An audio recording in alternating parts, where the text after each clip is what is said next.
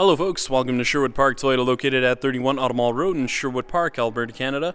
Today I'm going to be showing you this 2016 Toyota 4Runner SR5. Now the most notable features on this SR5 is its power moonroof. You also have your navigation system and your heated front seats.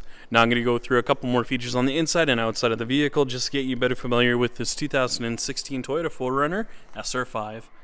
Let's get started. Now, a couple of the exterior features that you will see on this SR5 is its daytime running lights. You also have your fog lamps. And then if we take a closer look just over on the side here, you're going to see your 17-inch aluminum alloy wheels. Now you also have your running boards. And then taking a look up top here, you do have your integrated signal lamps as well as your heated mirrors, foldable mirrors, vortex generators. And up top, you're going to see your roof rack. And the color we're going to be taking a look at today is black. Now to start off with, we're going to be taking a look at your front dash as well as your front seats just so you have a much better idea of how much space there is. Now you have your black leather interior seat surfaces with your power driver's seat with lumbar support. Taking a look just over on your left hand side, you have your mirror controls along with your window wiper deicer and your on and off switch for your rear cargo power outlet. On the inside of your driver's side door, you do have your window locks, power locks, window controls, both your front and rear windows. Now a couple of the controls you'll see here on the steering wheel include your scroll function, back, mode select, volume control, Bluetooth, voice recognition display, and cruise control. Now taking a look at the multi-informational display, you're going to see a couple of different options which include your digital compass as well as an exterior temperature gauge. And then scrolling through you can see your fuel economy as well as your cruising range and a couple of other additional features. Now taking a look at your center dash as well as your touch panel display, you're going to see a couple of different options which include your digital clock, you have your hazard lights heading into the apps menu.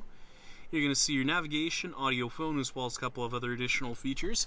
Now taking a look just down below here, you are going to see your temperature control settings with your fan speed, temperature control with your mode select, and then taking a look just underneath that, you'll see your USB and auxiliary with your power outlet, 4x4 select, matted to a automatic transmission.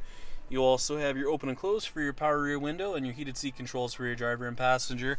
And taking a look up top, you have your auto dimming rear view mirror, and a couple of the controls you'll see up top here include your integrated garage door opener as well as your open and close and tilt up and down feature for your power moonroof with your traction control on and off, A-track and downhill assist control, and then you also have your sunglass case holder. Now if you do forget your sunglasses at home, you do have the visor extenders just located on your driver and passenger side. And then just to give you a quick idea of what your backup camera is going to look like, just put it into reverse here for you. Finally, we'll be taking a look at your rear cargo area as well as your tailgate. Now located on the back of your tailgate, you'll find your backup camera just located on your left-hand side. Your rear hatch will at least be located just underneath your 4Runner emblem. And I'm just going to close in on the rear cargo space just so you have a much better idea of how much room there is. Now over on your right-hand side, you are going to see your rear cargo power outlets. So in the event that you're out at the cabin or the lake during the weekend, you need to plug in your tools, you can do so. Or if you'd like, you can plug in a mini fridge or a couple of speakers. Now you also have that rear folding second row seat there, which comes in handy in case you do need the additional space. And then you also have the 50-50 split for your third row as well. So to actually fold it up, all you have to do is just pull on this piece here. Headrests are just located right behind it. And then if you do need to fold it back down, all you have to do is just pull on the strap that's located on this side here. It'll fold the headrest down and then pull on this piece here and it'll fold it back into the floor for you.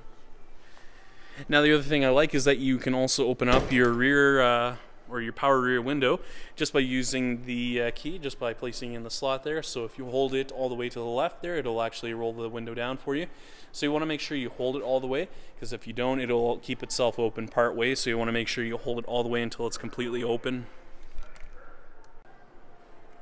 Thank you so much, folks, for watching this video today. If you have any questions on this 2016 Toyota 4Runner SR5, please visit us. We're located at 31 Automall Road in Sherwood Park, Alberta, Canada. The phone number is 780-410-2455, or please visit our website at sptoyota.com to get us by email. Once again, folks, thank you so much for watching this video today. If you have any comments or any additional questions, please leave them in the comment section located down below. Other than that, make sure you have a great day, and I hope to see you next time.